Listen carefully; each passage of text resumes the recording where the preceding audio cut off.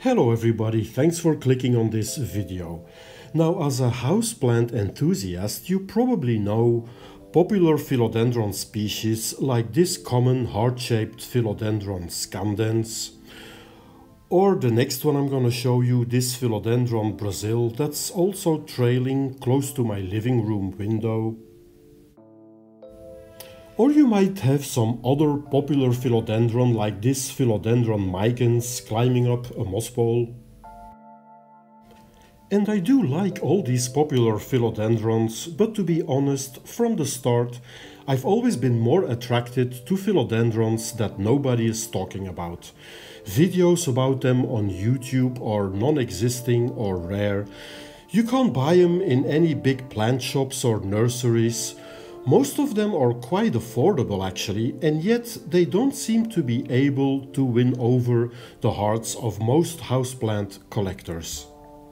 So I call these philodendrons unpopular, and today I want to show you one species that checks all the boxes of an unpopular philodendron. So let's check out the philodendron insigne purple together.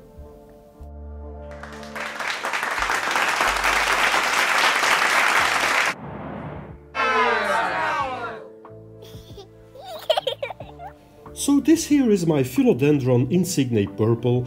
At first sight it might look a bit plain, but trust me, there is more to this plant than meets the eye. On the right you can see a picture of the plant when I received it first in April 2022. So it's been living in my place now for over 2 years. I paid $45 for it, and the price actually went down because now it's available for only $30. It came with 4 leaves and now it has 11. And talking about the leaves, these leaf blades are quite wide and also very thick and leathery, almost succulent. There is a central vein on each leaf that is a lighter shade of green than the rest of the leaf and also quite thick.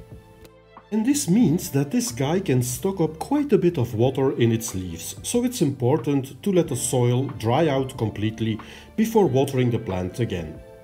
I keep this plant right here. It gets some light of my living room window and also from a growing light, but it can definitely be happy with just medium light.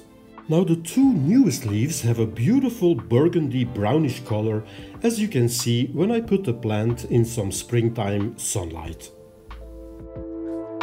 The philodendron insigne purple has a rosette type of growing pattern, a little bit like a bird's nest fern, which is also an epiphyte, meaning that they grow on other plants or trees. Now this plant is ultimately a climber, but the space between the leaves on the stem is very small, and it's a slow grower, which means that it will take this plant many years before it can make any use of a moss pole. So the reason why this plant is named insigne purple becomes quite clear when I show you the plant from below. The bottom part of almost all the leaves displays this amazing purple-brown color, except for the central middle vein on the leaf that has a contrasting green color. So overall, I would say that this is a beautiful and atypical philodendron that's very low maintenance when it comes to watering and light requirements. It won't take up a lot of space. You don't need a moss pole for this guy for the first 5 years at least.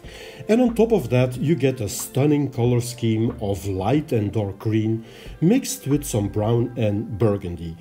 And that's why, in my opinion, this unpopular philodendron deserves a little bit more love and attention.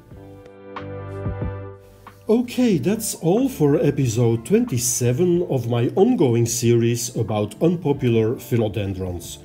Thanks again for watching. If you liked this video, please consider giving it a thumbs up and or subscribing to my channel. I have many more unpopular philodendrons that I want to show you.